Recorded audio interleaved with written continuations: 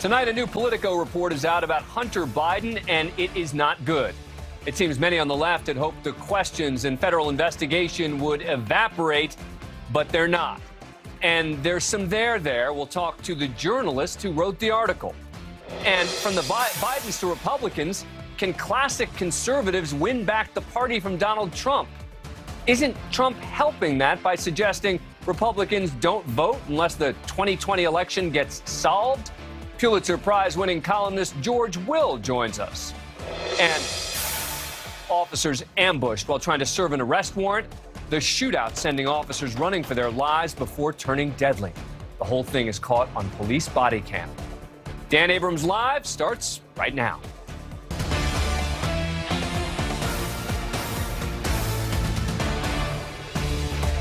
Welcome to this Friday edition of the show. There is a new article out in Politico this week about Hunter Biden, and it does not paint a flattering picture. In it, Ben Schreckinger writes that the case for scrutiny of Hunter Biden's personal affairs only grows stronger when viewed in the full context of the family's story and in light of events that have unfolded since Election Day.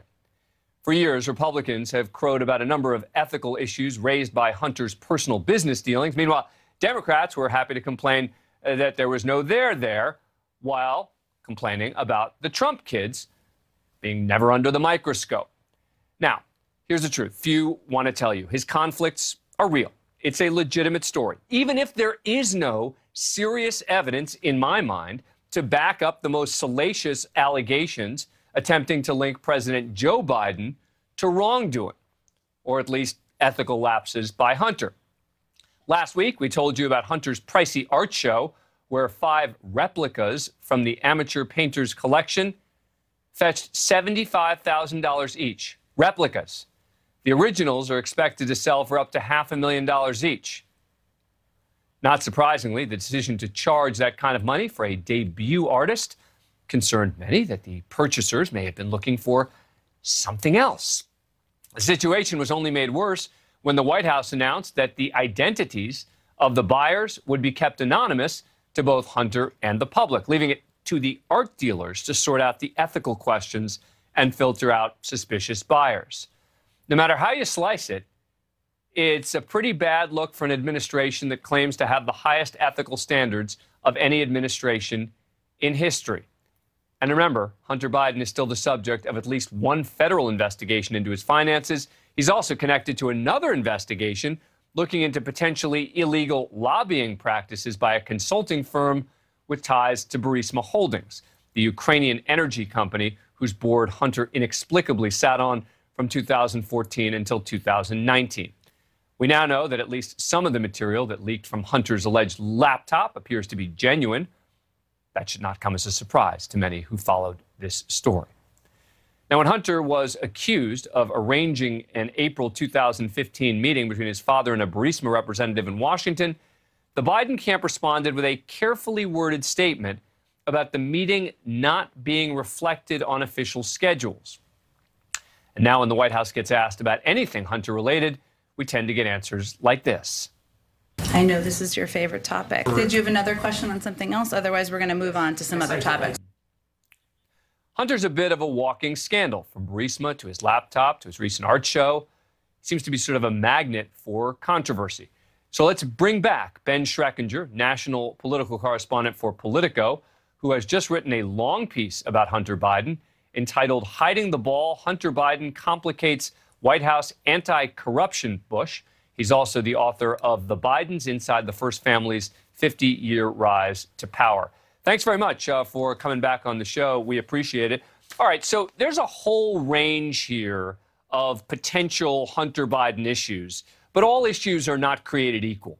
Of these various issues, and everyone's talking right now about the artwork, et cetera, that seems to me long-term not to be top of the list. Based on your reporting, what do you think should be the most concerning to the Biden family? Well, thanks for having me back, first of all, Dan. It is difficult to say. I mean, clearly, the number one most concerning thing at the moment is the criminal tax investigation that, as far as we know, is still ongoing in Delaware.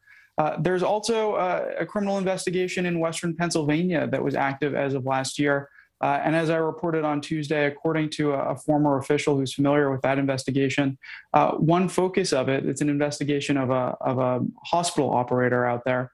One focus of it is representations that Jim Biden, Joe Biden's younger brother, allegedly made about the value of his last name and connections in connection with AmeriCorps Health, that hospital operator.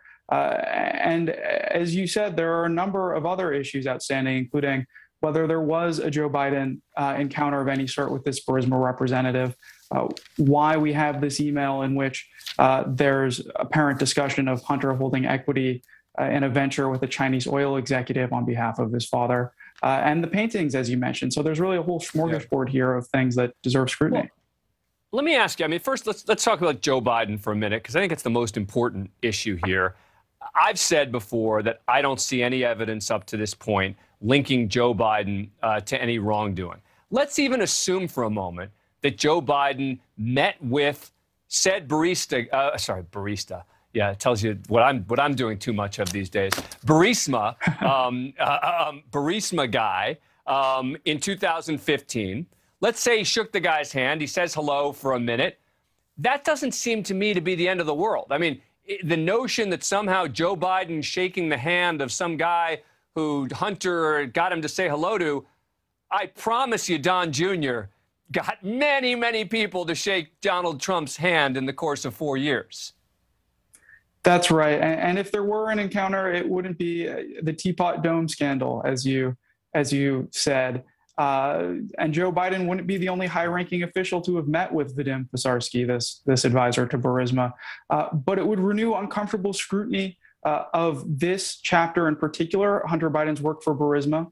The problem that it raises, that it can potentially undermine an anti-corruption message when Hunter Biden is working for a company under suspicion of corruption, when there's no real reason other than his connection to his father that explains why he was in that position. Go on. Yeah. You're one of the only reporters out there who's really digging deep on this. I should say one of the only, what I view as sort of credible reporters digging deep. There's some others. But are you getting a lot of pushback from people on the left in particular? Why are you doing this? You're just falling for the right-wing trap, et cetera, just because you are reporting on what I view as legitimate stories? You know, I've adjusted my notification filter on Twitter, so I'm seeing less of the smash talk from both sides. The reality is, yes, when I was reporting on Donald Trump in some hard-hitting ways, doing investigative work, I would get hate mail from people, or even a nasty column in Breitbart or something like that. And my reporting on Joe Biden's relatives and their business dealings has gotten me pushback from liberal commentators and from readers out there. And it's unfortunate that we're in such a polarized environment, because certain things like conflicts of interest in government really are not partisan issues at the end of the day. Yep. And you had a quote in your article from a woman named Kathleen Clark, a law professor in government ethics at Washington University in St. Louis, who said, even though this administration isn't corrupt on the same level as the previous administration, which seemed to embrace the corruption, the public has reason to be concerned. And it does seem that every time you talk about this issue, it's as if you have to say, yes, I cared about the Ivanka Trump story. Yes, I did. But can we stay focused on the, because, by the way, the opposite happens too, right? You'll be talking about something else and someone will say, what about Hunter Biden? What about Hunter Biden? I mean, what I appreciate about your reporting about this is it's level-headed. You are not doing this in a partisan way. It doesn't seem like you have an agenda, but you are reporting on a very important issue with regard to Hunter Biden. Now, final quick question, ties to China. How significant in terms of Hunter Biden? Well, we don't know for sure if he's completely divested from a venture he was involved in earlier on in the Obama years. Jen Psaki was asked about this recently and was not able to answer whether he still had that investment. With regards to the CEFC venture, this more recent venture where you have this 10 held by H for the big guy, we don't have any indication that that went through. So it's unclear. Like many things related to this broader theme of Hunter Biden's business dealings, we just don't have all the answers. And let's be clear even on that big guy thing, that was when he was post-vice president, right? I mean, you're talking about 2017 at that time anyway. I'm not suggesting, and therefore it makes everything okay, but it didn't happen, and it happened in 2017. So anyway, look, I think that the facts are important here. I think that it's important to continue discussing these issues because you know what? It doesn't matter to me if the name is Biden or Trump, if there is potential criminal activity, if there are potential ethical violations. I'm going to discuss them, and it seems Ben Streckinger is going to research them and study them and report on them. So, Ben, thank you very much for coming on the show. Appreciate it. Thanks for having me, Dan, and sticking with the story. Coming up, never-Trumpers have never been able to gain any real traction in the Republican Party, at least not recently. But is there an opening now? Columnist George Will is up next. Welcome back. Everyone, including us, has been talking about the war within the Democratic Party between the progressives and the more moderate wings. They're often very far apart on critical issues, and I tend to side with the moderates of both parties. But the divide within the Republican Party, I think, is far less analyzed. Maybe that's because it seems the party coalesces around Donald Trump, that there's no significant divide.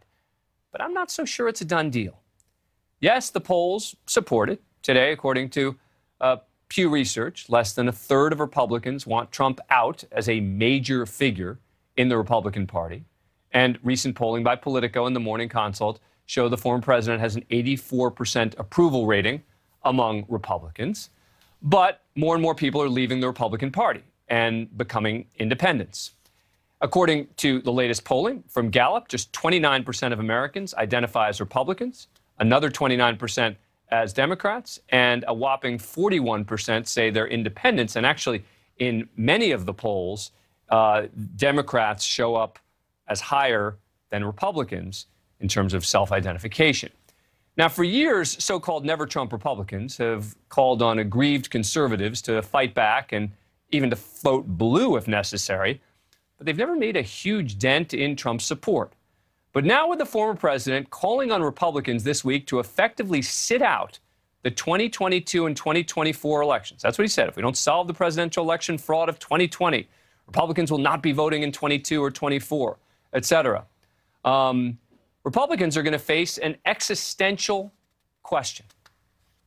Question is, do they risk losing power by sticking with Trump? After all, many won't speak out against him because they fear he'll sink their careers. But what if he starts to sink their careers and the party by calling for Republicans not to vote?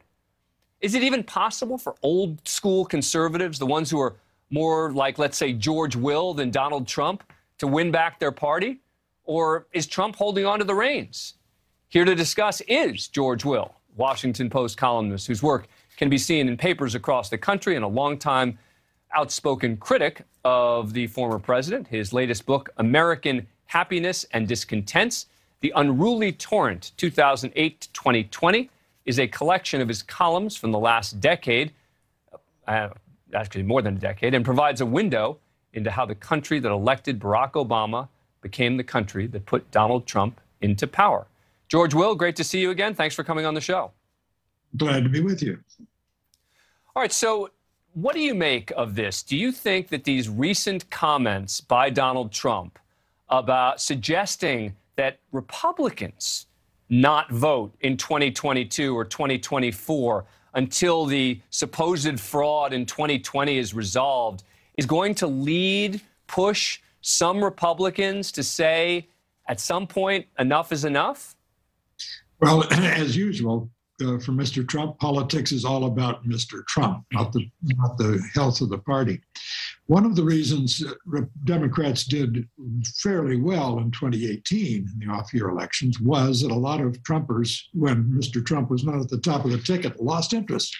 And they did stay home without being urged to stay home. Whether they'll do that this time, I don't know, because the Republicans are getting an enormous assist from the Democratic Congress right now, which is people reasonably frightened because they see the Kabul airport writ large in the port of Los Angeles and Long Beach, and in heating prices spiking as an extra cold winter is predicted. Just a general sort of Carter-esque 1970s unraveling that people have. That, if anything, will take people's obsessive gaze off the 45th president. It's the behavior of the 46th president. And that would suggest that, you know, if there was a head-to-head race between Donald Trump and Joe Biden, that would be the sort of analysis that would certainly be employed. But in terms of figuring out if Donald Trump is going to be the candidate for the Republican, it is clear to me he's going to run. I think anyone who suggests that, oh, I think he's going to bow out at the last minute, I don't think that's going to happen. I guess the question I have is if he keeps obsessing over the 2020 election and continues to threaten, in effect, the party, that unless they do something, I don't know what he expects them to do, but to do something about it, that he's going to start encouraging people not to vote. I mean, at what point do they have to cut bait? So, on the first Tuesday after the first Monday in November of 2024, they have to cut bait. And I think Republicans are not going to be led around like that. Maybe 30% of the Republican Party would be influenced by that, but 70% wouldn't be. And I think the 30, as they approach the polling booths, would become serious in a way that the Trump exhortation in this regard is not quite serious. I think it's important to understand the Democrats have a problem too. If Joe Biden does not run, Donald Trump then is looking at a party that will have to decide whether or not to elevate Kamala Harris, a woman of color, to be his successor. Now, Kamala Harris demonstrated in the 2020 nomination scramble that she has minimal appeal to the American electorate. And she has, frankly, minimal appeal to people who've worked with her in Washington. So the Democrats would have a problem. And if they should nominate Kamala Harris to run against Donald Trump, it could be a deluge. Yep. And you had pronounced publicly that you had voted for Biden over Trump. And yes. So you just made a point that made me think, if you were forced to choose between Kamala Harris and Donald Trump, who would you vote for? What a hideous thought. I think in a case like that, you might get, and you've seen recently from Jonah Goldberg and some others talk about a third party. It's well to remember the Republican Party was a third party as the Whigs were beginning to disintegrate. Now, the Whigs got weaker and weaker and disintegrated. The Republican Party is not disintegrating because it is still largely rallying around the personality of the previous president. But if you had a choice that austerely awful, it seems to me that there certainly would be a third choice, and I'd probably vote for that. But yeah, right. That's it.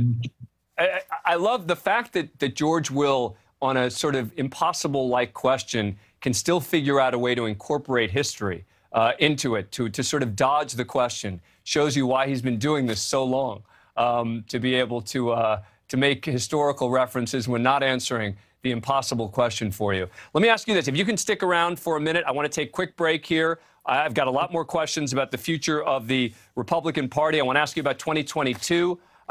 George Will coming back with us in a moment. We're back talking to George Will. His latest book, American Happiness and Discontents, The Unruly Torrent, 2008 to 2020, is a collection of his columns from the last decade plus.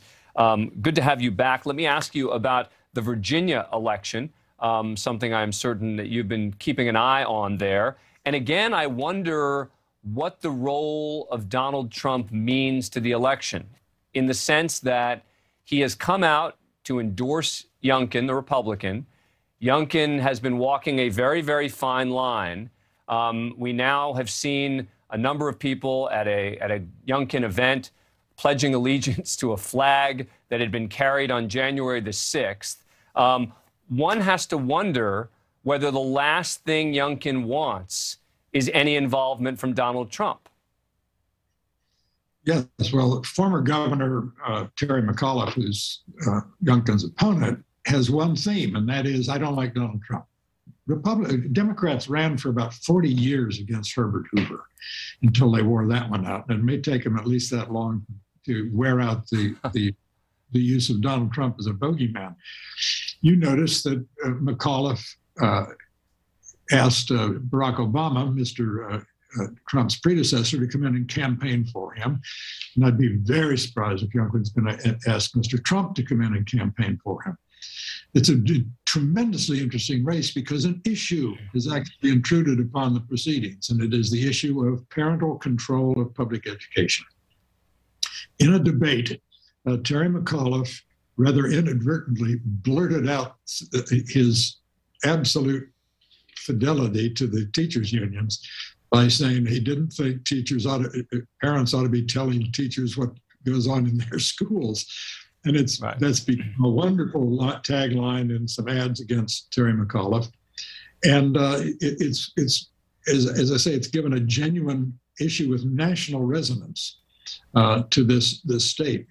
If McAuliffe loses, and it's much too close for comfort for the Democrats, that will be what did it. And this will be a shot across the Democrats' bow and all their woke doctrines. And they say, this could be critical race theory and all the rest, could be the equivalent of what we saw in 2020, defund the police.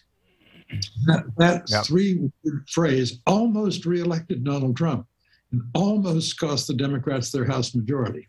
And a lot more people are angry about what's going on in the form of indoctrination instead of education in our public schools than we're angry about the nonsense, which is what it was, about defunding the police. Showing once again that all these elections in the end are local, and people are thinking about their schools and their kids more than they are about Donald Trump. We'll see once the results. Let me ask you, do you think that what has happened to the Republican Party is permanent? Meaning, when Donald Trump is gone, is Trumpism still going to dominate the Republican Party in your view? I don't think so. George Wallace was a big force in the country for a while, and when he got shot and left the scene, Wallaceism disappeared. Ross Perot got almost 20% of the popular vote in 1992, 1 in 5 votes. When Perot left the stage, Perotism left the stage. What happens is our parties are marvelously responsive market mechanisms. They tremor like seismographs, to change the metaphor, to every quake in the political landscape. And I think aspects of what Trump appealed to, that is a kind of populist itch on the part of people who feel left behind by globalization and all the rest, that will find voices from people who are not as, shall we say, exhausting as Donald Trump proved to be. You're going to find Republicans who find a way to have a more toned down, more intellectually respectable, less aesthetically appalling approach to these issues than Mr. Trump had. One of the things, on a final note, not related to politics, that I learned from one of your books, or was reminded of it, was when you pointed out that historically how difficult life was for people 100 years ago, for example, how much more we have today, just in terms of everyday things, ability to function, than people did 100 years ago. And I think it's just a great, nice reminder that we should appreciate a little bit what we have. You want to give a final thought on that before you run? We suffer from cultural hypochondria in the United States. And the thought experiment is this. In 1916, John D. Rockefeller became America's first billionaire. That's $1 billion in 1916 dollars, which is serious money. Make someone this offer. I'll make you as rich as Rockefeller was in 1916, but you got to live in 1916. No antibiotics, no Netflix, no modern transportation. You take them up on that, I don't think anyone in their right mind would go back and live in 1916, even as... I don't know. It's close. George Will, Thank you for coming on the program. Appreciate it. So good to have you. Thank you. Still to come tonight, caught on police body cam, officers serving an arrest warrant when a man opens fire, tragically killing one of the officers and injuring another. Coming up. Time for our police cam segment, showing you the dangers officers face every day around the country.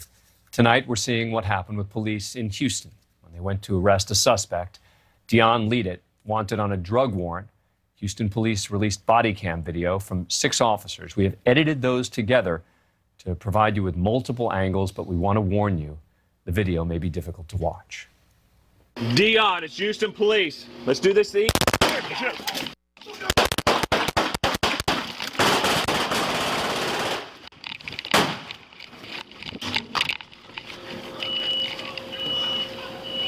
It's Houston police. Let's do this thing.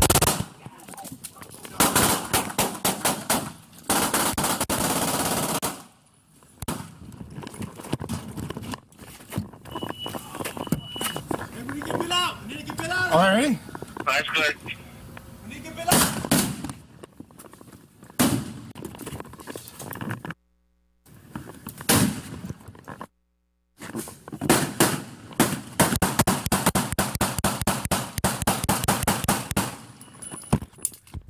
Within moments of officer arriving on the scene, Ledet opened fire with an illegally modified handgun while children were in the home and his girlfriend was standing next to the police. Senior Officer William Jeffrey was shot and killed in line of duty that day. Second Officer Sergeant Charles Vance was shot in the leg. He was later treated and released from the hospital a few days after the incident. Ledet was ultimately shot and killed at the scene. The Houston ATF says the suspect's handgun was fitted with a device that turned it into an automatic weapon. Attorney Shaka Johnson, who also served in uniform as a Fulton County, Georgia detective, is with us. Thanks very much for taking the time. Appreciate it. I think that is a difficult video to watch for anyone. Tragic situation where an officer was killed, another was injured. What's your first reaction when looking at this just released body cam? And this is exceedingly difficult to watch. A lot of times you get the warning, be mindful, the contents of this video are difficult to watch, and I'm sort of numb to it. This had a different effect on me. I was not expecting to see and or hear what I experienced. The first thing that I noticed was, obviously I'm waiting for something to happen, and the first thing that I noticed was the amount of rounds, the amount of shots that went off when Mr. Ledet opened fire. It was so rapid, I had to stop the video, rewind it, and I thought to myself, this is before I understood that it was a case involving an illegal switch. I said, could he possibly be pulling the trigger that fast? It was 3 or 4 or 5 shots and a burst immediately that befell Officer Murphy. So it was very difficult to watch. It doesn't matter, I don't think, what side of the aisle you are on, whether you are prosecuting defendants or defending defendants, to see police officers who are operating, to be truthful, with some measure of temper. They were trying to get him out in really the most cautious way possible, talking about the property, et cetera. And then to just watch that was really difficult. Well, I want to actually replay that because you bring up a very important point about how quickly the bullets were fired from the suspect's weapon. Let's listen to that again. Dion, it's Houston police. Let's do this thing.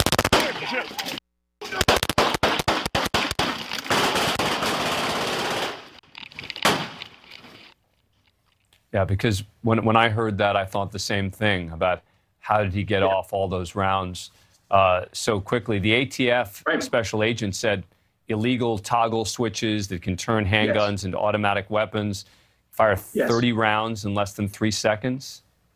I mean, it is something that is obviously plaguing some of the areas that already have epidemics of gun violence going on.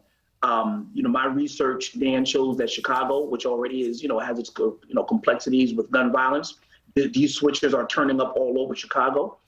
They're turning up in some of the other places around the country that already have ongoing gun and firearms and gun violence related issues.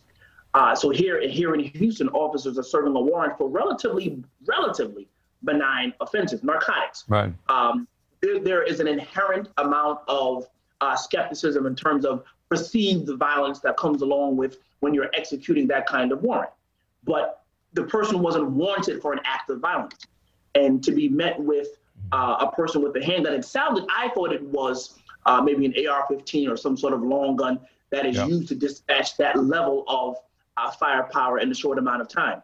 To learn that you can easily switch a handgun to essentially an assault rifle with just a clicking of a switch is it's problematic for our community. It really is. Now, this is obviously, emotional to watch this. We know that an officer died. We heard officers trying to save the officer who was killed. They can't even get to him right away.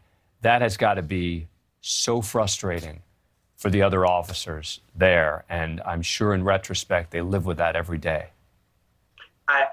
When I watched this video, I went back and I'm going to be very honest with you. Sometimes we all like the Monday morning quarterback. What could have been done differently here from a tactical approach? I was a SWAT team officer as well. So I am watching this initially just to get the story, wrap my head around the story. Then, of course, I'm watching it from a tactical approach once I realized officers have been hit. The reality of it is the way in which firepower was being laid down upon them. There was no way to get to Officer Murphy. There wasn't. And he was seemingly, put out of commission relatively quickly. You could tell he fell on his back, couldn't gather himself, and the other officers did exactly what is called for. You can't put yourself in harm's way. You take cover, return fire, and then do what you can. It was a really bad situation, but that man, Mr. Ledet, it might have been 5 or 6 people shooting at those police officers, because when you have a fully automatic weapon and the rounds to go with it, well, the odds are even.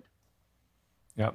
A lot of the segments that we've been doing on this have involved officers who've obviously survived, et cetera. And obviously one of the officers did here, but when you see this and you know the outcome, it is just incredibly disturbing.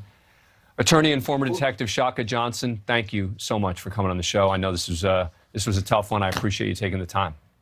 Yeah, it was a little difficult. It really was. And those officers who were there, the other officers whose body-worn cameras we did get the opportunity to view, they are going to be, they won't be the same after this. I absolutely true. And I think that's a very, very important point to remind people about the psychological trauma that those other officers are now going to have to endure. Shaka, thank you very much. You're welcome. Thank you. Coming up, have you seen 17-year-old Genesis? Her family is desperate to find her. They think she was lured away by an older guy. How you can help bring her home, coming up next. Welcome back. Every Friday here on the show, we're going to ask for your help to find a missing child. This week, we focus on Genesis Ramos, a 17-year-old from River Grove, Illinois. Genesis has been missing since leaving her home in the early hours of March 24th, 2021. This video of her leaving her parents' home that night, this is the last time that they saw her. Family members believe she was lured out by an older guy. The U.S. Marshals are working with the River Grove Police Department to bring Genesis home safely. Her family says she's in critical need of daily medication as well. Joining me now is Angeline Hartman. She's the media director for the National Center for Missing and Exploited Children. Angeline, as always, thank you for coming back on the show. Appreciate it. So what can you tell us about Genesis' disappearance? I'm looking at that video of her leaving. She's blowing a kiss to her family. Doesn't seem like there was some major argument that led her to leave the home. What can you tell us? Yeah, that's exactly right, Dan. I talked to her mom, and mom says everything was fine that night. They had dinner. The family was together at around 11 o'clock that night. Genesis, goes to her room to go to sleep. It's a school night. The next morning, 6 a.m., mom goes to Genesis to her room to wake her up, and she's gone. She left behind her cell phone, her laptop, all of her favorite things, her money. Mom doesn't know. You can see in that video she's wearing a backpack, and mom doesn't even know where that backpack came from. It's not familiar to her. If you look a little bit closely, you can hear her say, "I love you" to the camera, and you can she blows a kiss to the camera. So mom says this is a very close-knit family, and Genesis has never run away before. You know, this is totally out of character for her. And so everybody's very upset. One of the biggest things that you can have, one of the most promising things you can have in a case like this is a sighting. And I understand there has been a sighting of her since she disappeared. What do you know about that? Well, investigators tell me that there was a confirmed sighting of Genesis in a little town about, let's say, 10 miles away, not long after she disappeared. They can't tell us too many details about that. But fast forward to June, a tip was called in that she was possibly sighted at a house. And so police say that that is very possible that she was there. They're going with that. But since then, they don't know. They do believe she's still in the Chicago area. And, you know, investigators have a few names. They've questioned different people in this case. And so far, nothing. But again, they do believe she's still in this area. It is just very difficult to watch that video. Mom wants to point out that Genesis is on the autism spectrum, and she is a little bit gullible when it comes to meeting new people, right? And she doesn't know social boundaries very well, and they've kept her very isolated. And so that plays a role into what's happening here, her meeting people, her being possibly lured away by somebody older. Yeah, I don't want to ask you about that. It's not a good scenario. But what do we know? I mean, you know, as we said, she was lured away, they think, by an older guy. What do we know about that? Right. So apparently she met somebody last year, right? They know who this person is. He's older. He's about 19 or 20. And what they know of this person is not good. Does not have a, you know, very aggressive type of personality is what I'm told. And so Genesis was told, listen, this is not a good scenario for you. This is not, you know, again, she doesn't really understand social boundaries and doesn't understand a lot of things. So they explained that to her, and she stopped seeing him, apparently.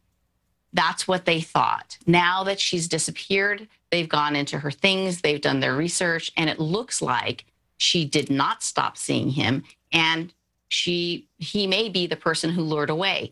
He's one of the people that investigators have talked to. She's not with him now. So was she with him at one point? Did he lure her away? Was it somebody totally different? Investigators don't know, but it is very clear to the family that someone lured her away. Yeah, and they have not heard from her. That is the most important point here from a close-knit family, that they have not heard from her at all. Yeah, and the medication is a very important thing. They are very worried about her because she needs daily medication, and that is unclear if she has that. Yeah. All right, let's put up the number, if we can, that people can call. If you have any information about the whereabouts of Genesis Ramos, got a link on our newsnationnow.com/Dan Abrams Live. But you can also just contact authorities. 1-800-THE-LOST. That's 1-800-843-5678 is the number. Dan, can I just say one quick thing? Their family is so grateful that you're doing this, because this is not a story that has been in the news, right? This has had very little, if any at all, news coverage. And it's probably because you can see that she left on her own. And so she falls into the category of a runaway situation. But there's always more to the story, you know, behind the scenes. So we appreciate you. Yeah, and I think the context you provided here is very, very important. Angeline, as always, thank you very much. Thank you, Dan. Coming back with some unbelievable media clips in a moment. Time now for our Mediaite Moments, where we check in on the day's bias, buzz, and bull in the world of cable news and beyond. I'm not sure if there's something in the air or what, but for some reason, curse words have been all over the media of late, starting with Daniel Craig, who's been promoting his latest and last turn as James Bond. During an interview with SiriusXM's Bruce Bozzi, he explained his preference for gay bars.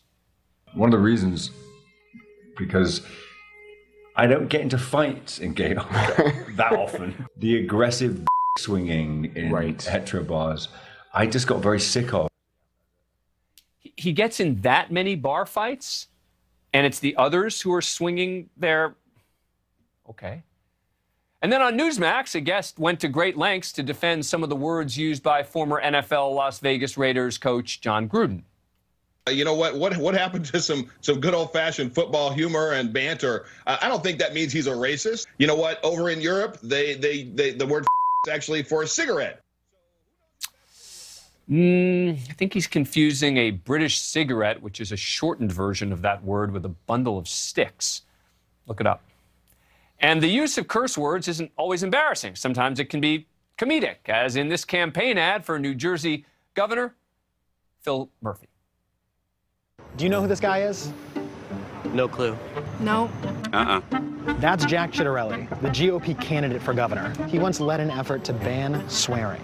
You're shitting me. He did what? No f***ing way. Wonderful. What the f***? Aw, that's kind of nice. Really? No. This is fucking New Jersey. We can't let that win. Swear words, I guess, can be funny. And sometimes media moments don't need to be cursing to be offensive, like this from Russian President Vladimir Putin.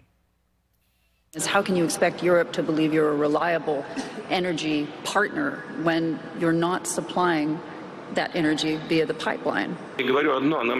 A beautiful woman, but I'm saying one thing to you and you are saying a different thing to me, as if you have not heard what I said. Putin dismissing a good, tough question from CNBC's Hadley Gamble with the "you're too pretty to understand" sexism. And to think, some have suggested the guy's actually charming in person. That is our wrap of the day's media bias, buzz, and the bull, our Mediaite moments. Have a great weekend. Thanks for watching.